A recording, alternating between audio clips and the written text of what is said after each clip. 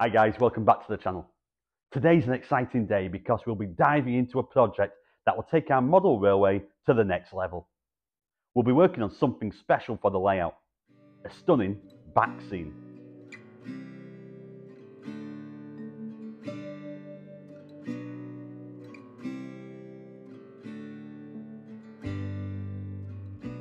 But before we get started, make sure to hit that subscribe button. By subscribing, you'll be the first to know about updates to my layout, and you'll be able to follow my progress as we build the modular railway.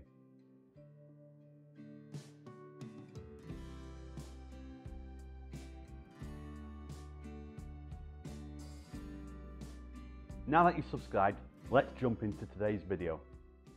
Right, so I've taken us over to the workbench, also known as the kitchen unit, where I've hastily laid out all of the things that we'll need to do the backboard. So what I'm going to do is I'm going to quickly take you through the items that we're going to use, and then we'll crack on with the build. Okay, so let's start off with the materials. Firstly, we've got the backboard itself. It's a bit of ply. It's 6 foot by 2 foot, which is exactly the right size, really. In terms of width, should I say? The baseboard for module 1 of the baseboard is 6 foot wide, so we've got a 6 foot wide backboard. I'm probably going to take a little bit off the top because the back seam that I've got is only 9 inches, so I've probably just got a little bit too much in the height, but we can talk about that in a second. To strengthen the backboard, I've bought some timber. So we've got some rough sawn timber. This is 2,400 millimeters by 38 millimeters with a thickness of 15 millimeters. I've got 2 lengths of that. Hopefully that'll do us and allow us to create a frame around the outsides of the baseboard ply, and hopefully we'll have enough wood left over to put maybe a brace down the middle as well. That then takes me onto the seam for my backboard. I spent a considerable amount of time trying to find something that was just right for the area that I'm trying to model, and also the time frame, the period at which I'm trying to model as well. So ideally I wanted a countryside scene, and I wanted it to be quite a plain background, so rolling hills, plenty of greenery, nice sky setting, and also 1 or 2 rural buildings, but those rural buildings couldn't have anything too modern. I also tried to make sure that the buildings were of the building material that that is around Treuddyn, and therefore Treuddyn Junction. The Backscene that I chose is ID Backscenes. It's the premium range, and it's the Hills and Dales pack. Its reference number is P208 Pack C. It's 3 meters in 2 sections, so it's 10 foot by 9 inch, and it's the self-adhesive. I didn't like the idea of applying the adhesive myself because knowing me, I'd probably overdo it. And then I'd end up with bubbles and all kinds of things, really. So hopefully this is the way to go. Okay, so the final few building materials to tell you about. I went and bought some of these brackets that I intend to fit on the baseboard and on the backboard. The idea being that I want a backboard that's easy to remove, doesn't require screws. And I like this idea of 2 brackets and sliding them one between the other, and it just sitting on it, and then you can obviously just lift it off dead easy. So I'm going to give that a go. I'm not sure how this is going to turn out, to be honest. I haven't seen anybody else do it yet. I'm sure there are people who have done this, but I thought I'd give it a go. Okay, so let's talk tools. I've laid out quite a few tools on the bench. It's hard to believe that such a simple job can require so much stuff. So I suppose electrical tools. We've got jigsaw, which I intend to use to shorten the height of the backboard. I've got my trusty orbital sander, which I'll use to get rid of any bits of wood that are splintered off.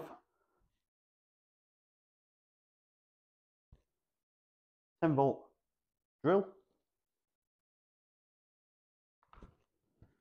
A driver, which got the battery on charge at the moment. It's always the case, isn't it? It always needs charging. I've got my drill bits for the drill. I've got a handsaw.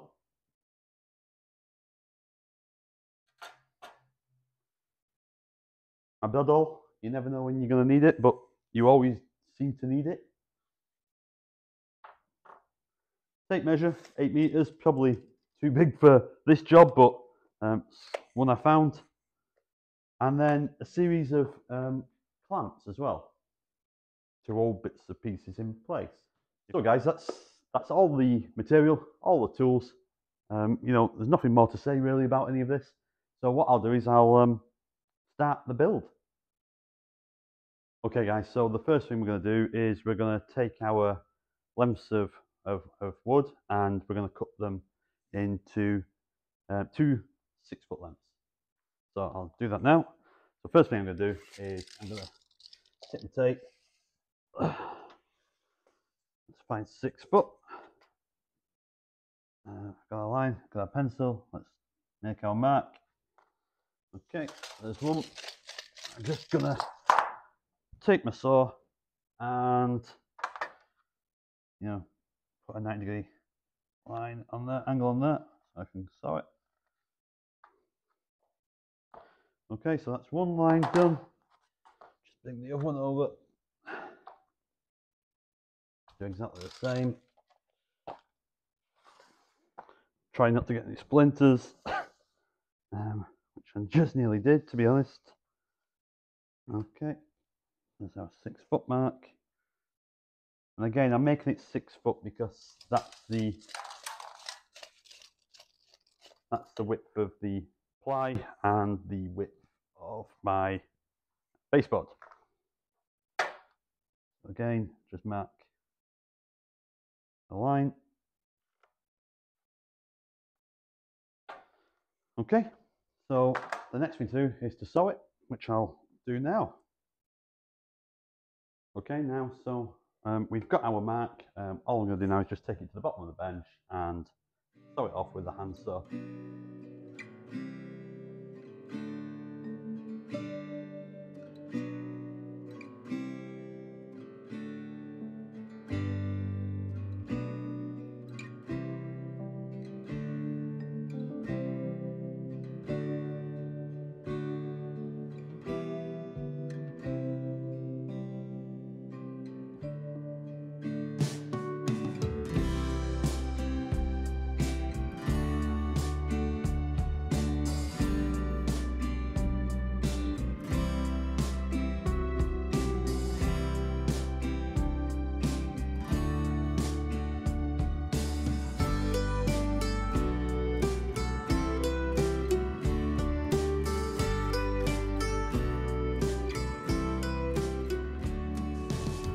Okay, there's our second piece that we'll leave for later. And there's our over 6-foot panel. But again, I'll just test that. Absolutely perfect. Be careful when working with hand saws, obviously. There's risk of cutting your fingers. That wasn't the most ideal setup, but it's allowed me to do it quickly and without getting wet. So yeah, just be careful when using hand saws. Cool. Right, so we've now got our 2 boards, one at the bottom, one to sit at the top. We just now need to decide where the top of the ply board is going to be so that we can cut off the excess. So the next step now is to get the scene out and to lay that out and to make sure we've got it exactly as we want it, and then we can also see how high it needs to be, this board.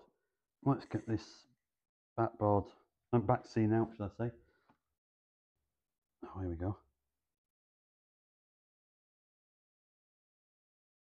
Okay, so that's well packaged, safe in the post and protected. So I'll just put that over there.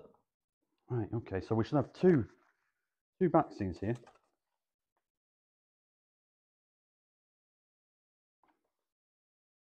Oh, I really like that. To be honest, guys, I've not actually looked at this before, so yeah, that's really good. So I'm just going to separate them because there is two. I suppose my initial thoughts are, you know, there are one or two farm buildings on here that do look, you know, 1960s onwards, and I'm really looking at, you know, the 30s and 40s. Thankfully, they seem to be towards the bottom of the backscene, so hopefully we can cover them over if we choose to. The other thing I've noticed is there's a lot of conifer plantations in the top left of this scene. Obviously, conifer plantations were, you know, dotted all around the UK, including, you know, North Wales, where we're based. And, you know, I think they were the post Second World War thing when there was a need for timber. So I'm just going to go and do a little bit more research, I think, on conifer plantations to make sure that, you know, they were around in North Wales, you know, in the 30s and 40s. I think they probably will be, because I seem to recall that we probably will have had the same need for timber after the First World War as well. So I'm sure it'll be fine. So that's scene one. Scene two, and the idea is that these scenes obviously just sit one side, you know, to one side of each other. Scene two has no buildings on it in the foreground, which is great. We have one or two more conifer plantations on here, but again, I don't think that's an issue. Overall, I'm really happy with how these have looked. They match the environment I'm trying to model. So that's really good, and, you know, I think I can get away with them for my time period of the 1930s and 40s. Just coming back to the back scenes, obviously I had a choice of two for, you know, two scenes that came, and I've decided to go with the scene to the right here. You know, this is the scene without any buildings in the foreground, because, you know, I've come to the conclusion that I don't really have space on the baseboard to do a lot with landscape. And so, you know, it's not going to be too undulating, isn't the ground? You know, it's going to be relatively flat. So, you know, there's less opportunity for me to actually cover some of those more modern buildings in the other back scene on this module. So, yeah, we'll go with the ones without any buildings in the foreground. That way, we don't have to hide anything. You know, it fits perfect with what I'm trying to model. Obviously, guys, I'm going to save the scene that I'm not using because, you know, we'll obviously be using it for the next module when we get around to building it. That module, I think, is going to contain Treuddyn Station, and therefore there's going to have more buildings, I suppose, and things to cover some of those other things on the back scene that look a little bit more modern. Okay, so the next steps now are to mark the height of the back scene on the ply.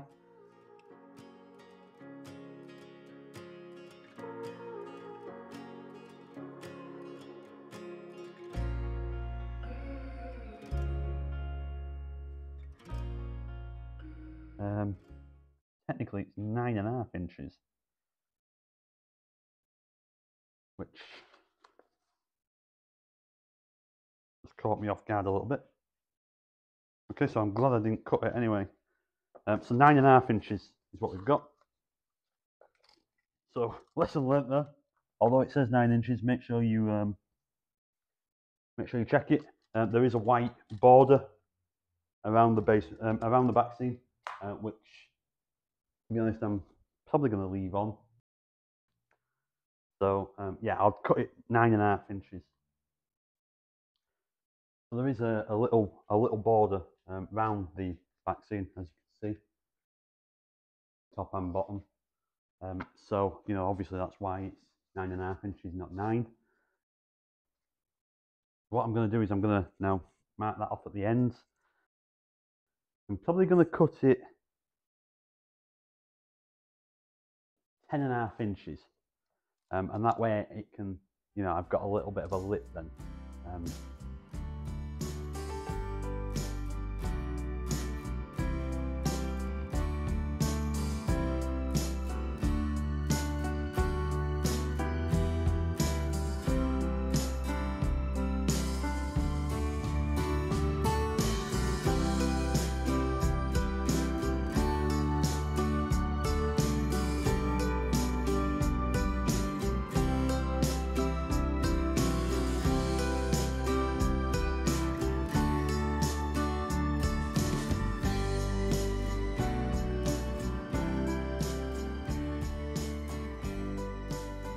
Yeah, that's the space that we're gonna use. So you know, now we can start to get an idea of how we're gonna fit these battens. You know, so we'll have it looking like that,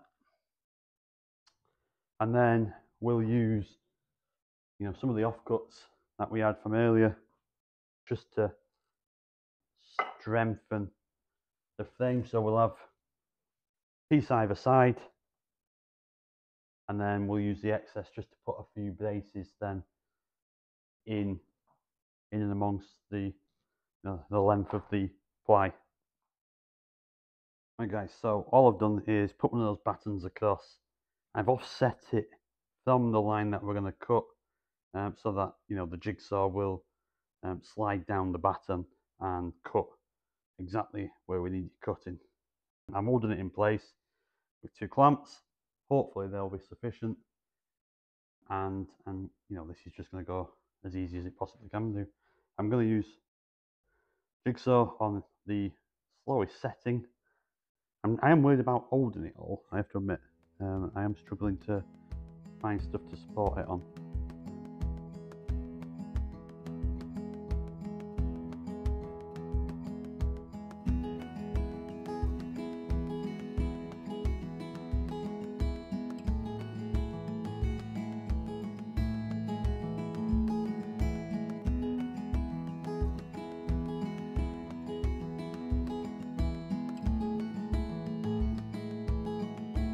There we go. Yeah guys, so that's been a real success. I'm really happy with that. I've just give it a quick look over, made sure, you know, it's the right height on either end and in the middle, and that is the case. So, you know, real success. What I'm going to do is I'm going to turn it round now, because I want the bit that we've just cut to be the bottom so that you don't see it.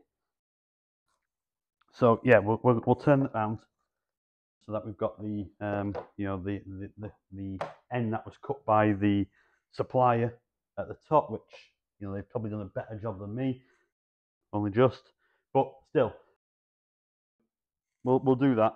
The only thing I'm going to do now is I'm just going to give it a bit of a sand, I suppose.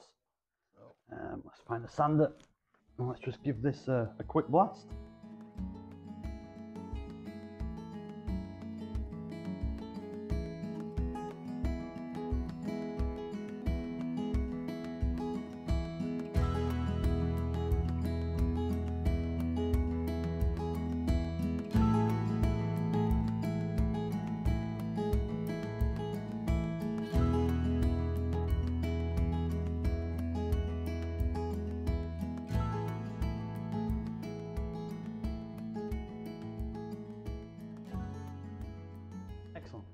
So that's all sanded down, got rid of all those sharp bits on the ends, although I've just caught myself on the other piece of wood.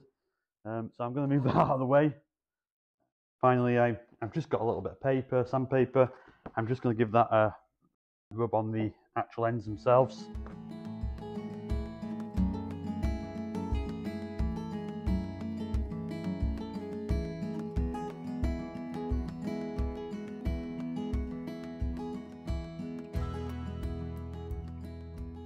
Right, fantastic. So that's all now sanded and smooth. That's good news. Now we just need to fit the frames in place. Now I suppose we need to put the screws in from the other side. So what I'm going to do is I'm going to decide which side I want the back to be.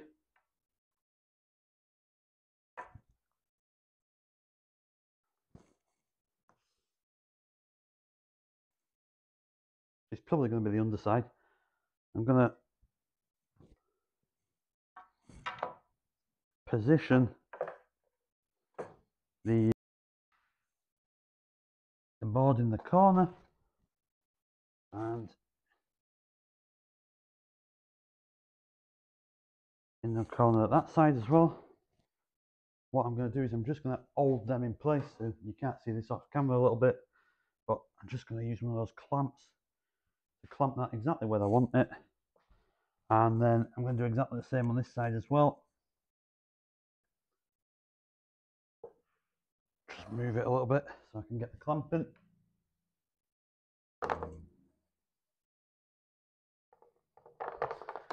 Okay, so just get our clamp on there, watching our fingers, and you know that's now ready to drill into. So that's the next step. I'm going to just get the drill bit set up in the drill and find some screws that are just long enough but don't go through the piece of wood, and then we'll crack on. Right guys, I think we're ready. Just armed the drill with a very small drill bit just to give me a pilot hole. I'm going to retrieve the battery for the driver, and also found some small screws which, to be honest, you can't really see, but they're small enough to go through the ply into the rough sawn wood, but not all the way through. So you know they should be fine. I don't know how many I'm going to put in this at the bottom at this moment in time. I think I'm probably going to put 4 in, evenly spaced. So I'm just going to drill my first pilot hole.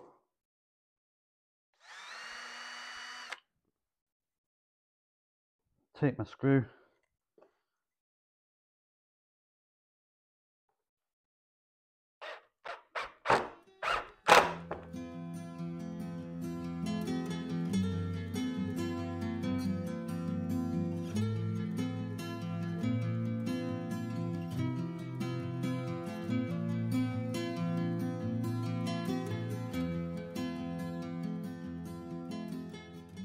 So I haven't countersunk any of those, you know, because they've gone in anyway below the surface of the ply.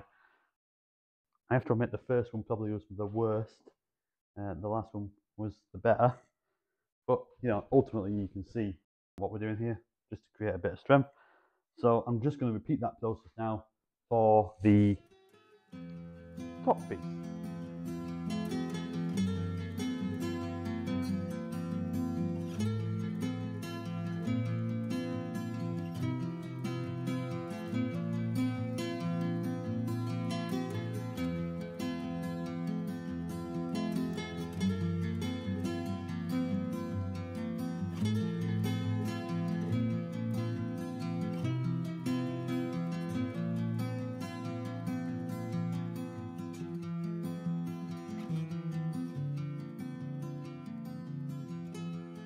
Okay, so now that's all in place, I'm just going to give it a sand again because we've introduced the rough sawn wood.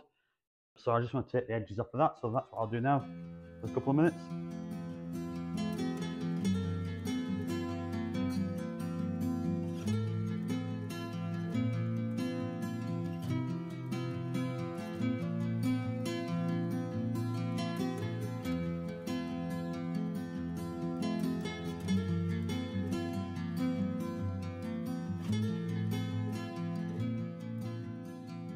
I'm really happy, guys, with how this is going so far.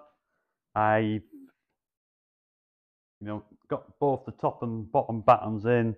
We've got the ply to the correct size, and we've sanded it all down so it's now nice and easy to handle. There's no sharp bits, and I'm now just looking at the back and questioning whether or not I need those struts, those extra bits of support between the two pieces of wood, the top and the bottom piece. And to be honest, I'm thinking it's probably enough as it is. It's strong, it's not weak. It's not a very big piece anyway. The weakness, I suppose, was along its span, but that's where we've got the wood, the battens. So in terms of height, there is no real weakness. I'm also conscious that if I add any more pieces of wood to it, then it becomes heavier, and ultimately I want this to be as light as possible because I obviously want it to be portable. And the other thing, I suppose, is I don't want to put too much pressure on these joints.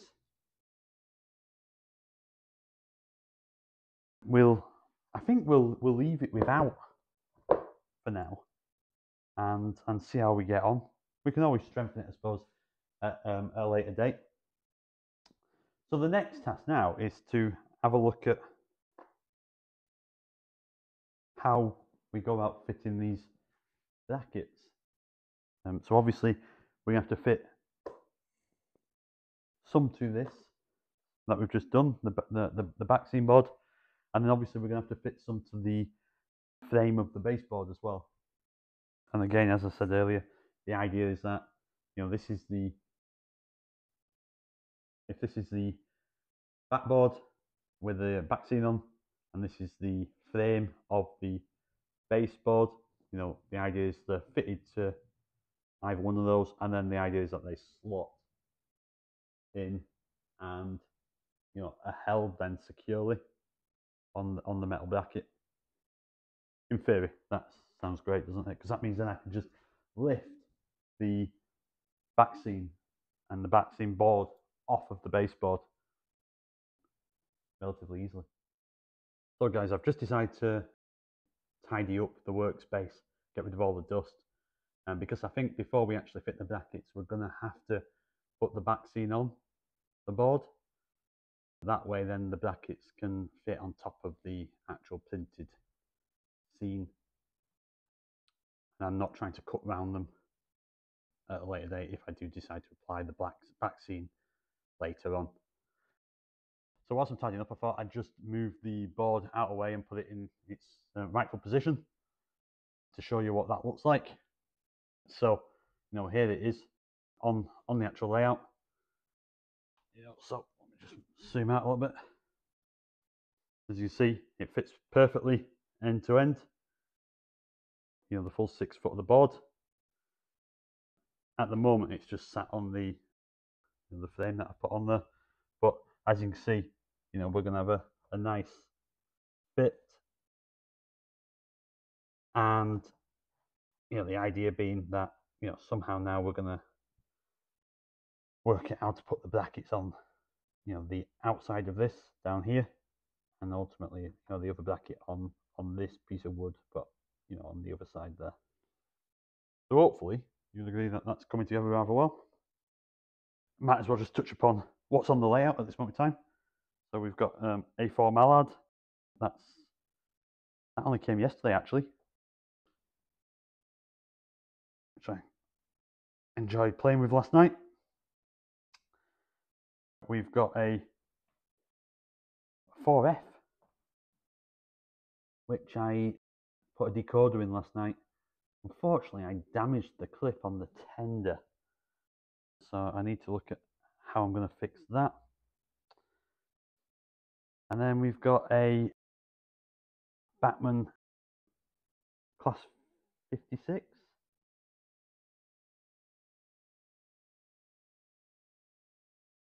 They're the 3 locals currently on the layout that I was having a bit of a play with last night.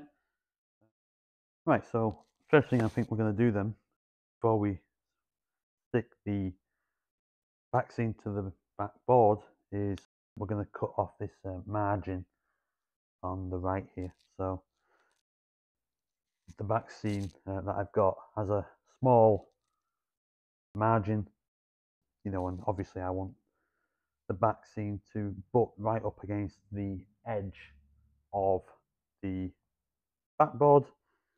So, you know, when we put the next module down and we've got the next backboard and the next backscene, you know, we want them to be continuous. I'm gonna just take this bit off. So what I'm going to do is I've just got that one of those offcuts of wood. The next thing to do now is just to make sure I get it lined up right with the margin, and then I'm just going to take the scalpel and cut it off.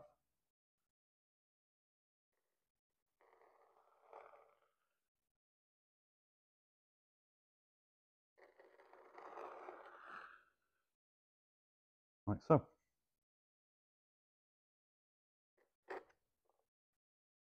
Great. So there's the margin gone. And that now allows me to have the backscene completely flush.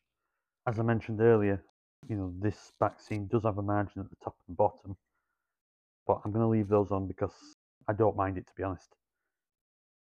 The other thing I'm going to do is I'm going to make sure that the backscene is at the top, is flush against the top as well as the side, and there's going to be a bit of an overhang at the bottom, and that's because, you know, we're going to hide that. That's hopefully where our brackets are going to sit at the bottom there. For the next bit, we're going to peel the back off of the backscene to reveal the adhesive sticky paper, and then we'll start to put that down. Probably do it in small sections. I've got an old rag just to try and get rid of the air bubbles. To be honest, I've been dreading this bit. This is a bit I think is going to be quite difficult, so let's see how it goes. Right, so I've just unpeeled it, which was easier than I expected. The next task now is to get this in the corner.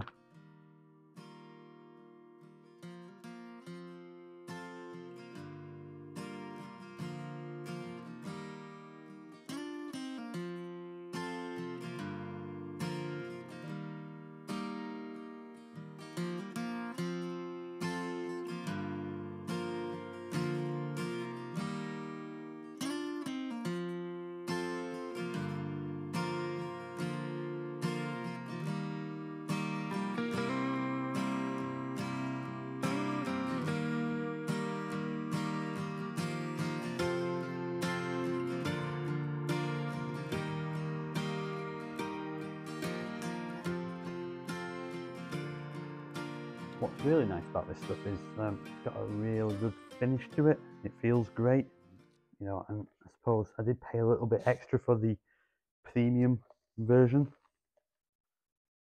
which does come with, you know, the self-adhesive.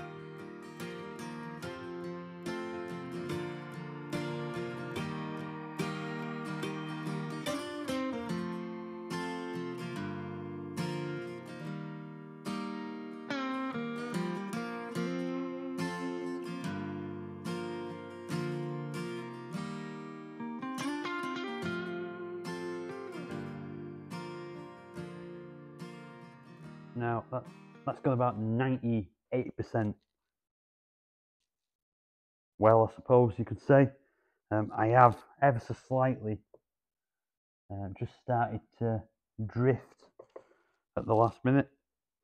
I don't think I can actually lift it back up again, you know, so I am 3mm out at the top, unfortunately. Now, as you can see there in the top corner. Obviously, as you can tell, I've got a gap remaining at the end, you know, so we are going to have to put on the next board that I put away earlier, and also I'm going to have to take off the border at this end as well. There's a white border as we took off last time. So here we are. I've just taken the second piece out of the packet again, just making sure that I did put it in the correct place, which is the case. I've got the right end at the right side.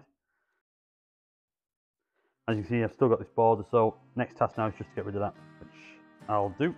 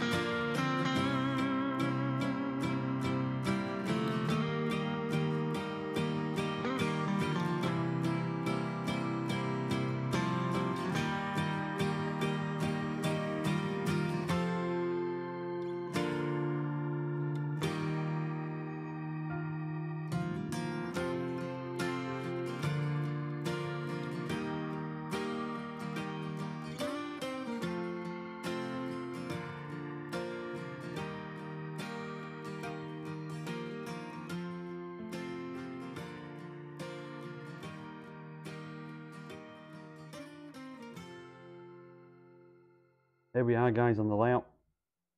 I've just temporarily put it in place to give you, first glimpse of what it looks like. That's the bit that we added on the end there. So you can see the join ever so slightly. If you're not staring at the A4, that is. But yeah, I'm rather happy with how that looks.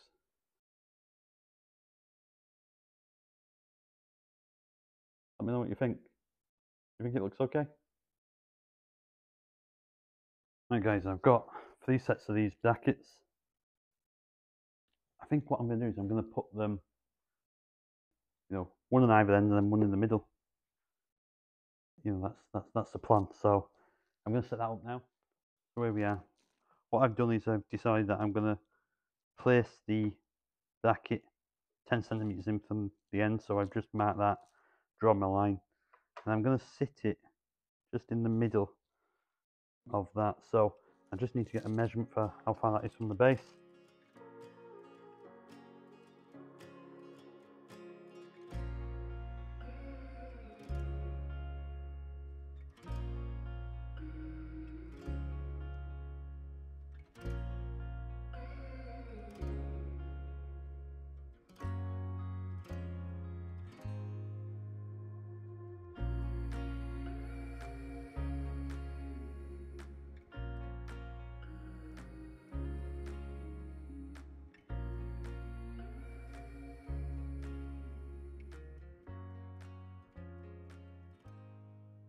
Here we are, guys, behind the baseboard.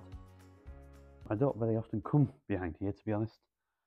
But, the idea now is that we're going to fit the other brackets to the baseboard structure so that the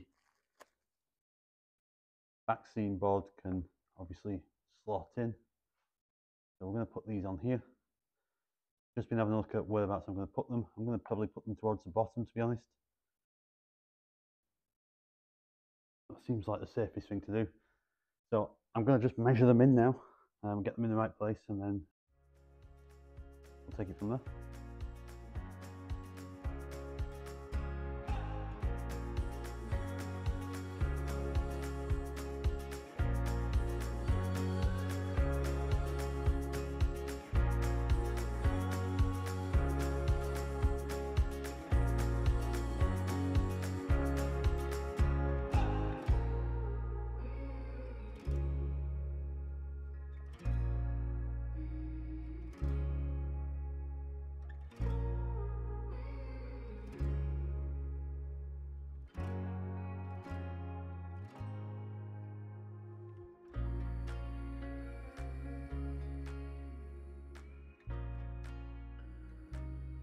Right guys, I've got all three on. Two end ones went on really easy. The middle one was a little bit more problematic and I've had to move it twice, unfortunately. But yeah, so we've got this one, we've got the middle one, and then we've got one right at the far end of the board too. So yeah, so that's the job done really. What I'm going to do now is I'm going to place the board in position. Hopefully it just slides straight in. And there we are guys. There's it in place. Like I say, it's literally just a pull out and pop in setup for the easy removal. I think there's one or two things left to do. I do want to finish the top with something that just lips over ever so slightly, just something to, yeah, tidy up really.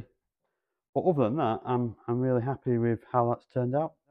Let me know what you think in the comments. You think it's a good idea to do it this way?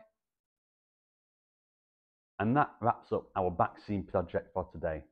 I hope you enjoyed watching the transformation as much as I enjoyed creating it. If you found this video helpful or inspiring, please give it a thumbs up and share it. Your support really does mean the world to me. Stick around to the very end of the video because YouTubers pick 2 videos they'll think you'll love. Click on them to keep seeing my progress on the layout. As always, keep those trains on the track and I'll see you in the next video. Bye guys.